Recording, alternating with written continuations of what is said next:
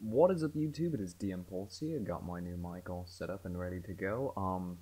Mainly because my desktop mic that was built in was complete shit, and my webcam mic died on me for some reason, so I got me a brand new Blue Yeti.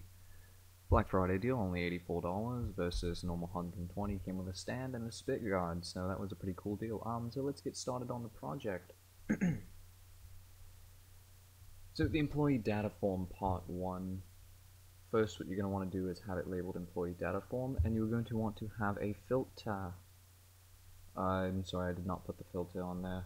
The filter is going to be on your sfdSaveFile, which if you don't know how to add that, it is in toolbar.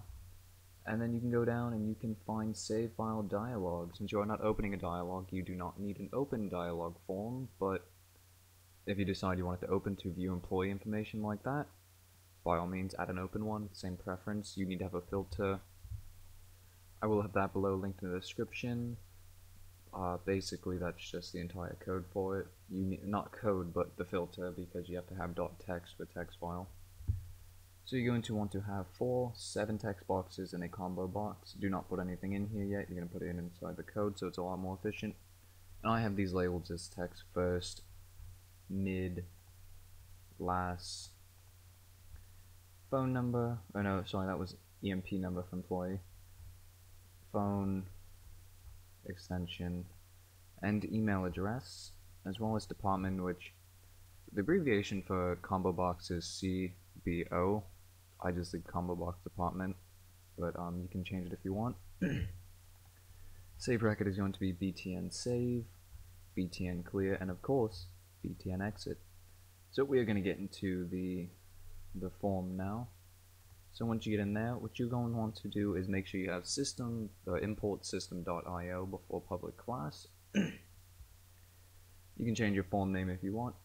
You're going to need to define all of these. So your file name for your file, BlnisChanged as Boolean will be false, and then all your text boxes will be set as whatever short name you want, as string minus employee number, and extension as integer for those are numbers. The phone number could be put as integer actually, but if you're using dashes and everything, or parentheses for the area code, then you will need to put string. So let's get started. For the combo box, you want to double click right here anywhere, and you want to add combo box department.items.add, and you're going to want to add accounting, administration, marketing, and MIS, and sales. Sorry for clearing my throat, I'm a little sick right now. Then you're going to want to put sub, because this is another subject, and clear document. This is going to clear everything automatically by default when you open it. Boolean is changing to be false by default, and your file name will be string empty because it's an empty file name.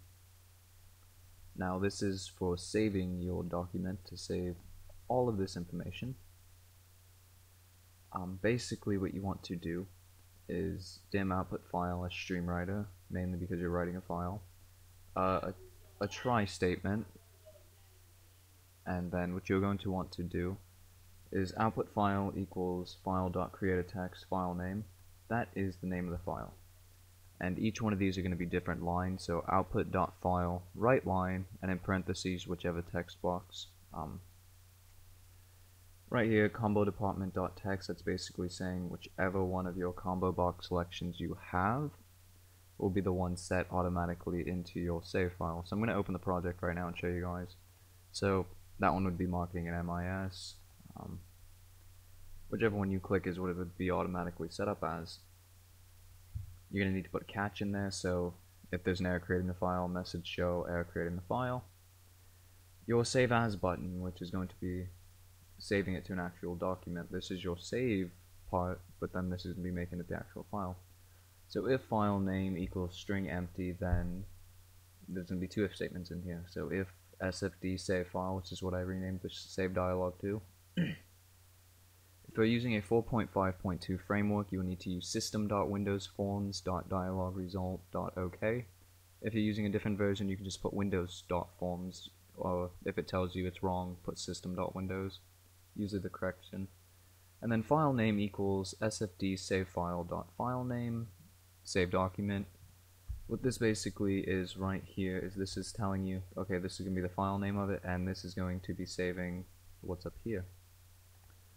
And if that's the end of that, the middle of statement, else, if it already has the same file name, or if you already have something with the same name, it'll override it, so save document with the same thing. Your simple clear button is just telling everything to be nothing, and I set my combo box department.selections to be accounting. Just the first tab in there, make it quick and easy. And then for the bottom, btn exit, the button exit button, me.close. So we are going to run this project and show you guys how it works. So first name, DM of course, middle name, none. You can leave it blank, so it'll just be a blank line. Last name, pulse, employee number, 666. Nobody hate on me for that. We're sales since we're modder. And then 1-800 for some other buttons. Extension 621. And the email will be YouTube.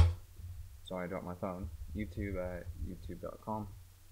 And you would hit save record, and it would give you a little dialog box where to save it. So we're going to enable it as just on the desktop. Actually, we'll put it in documents. Don't matter where, it's just easier to get to there. Documents, and it came up right here. So it's everything I put.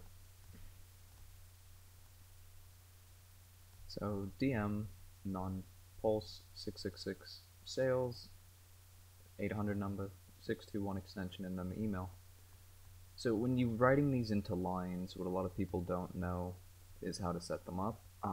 To put it in the exact same order I did, however you have your text boxes ordered is however you want to do it.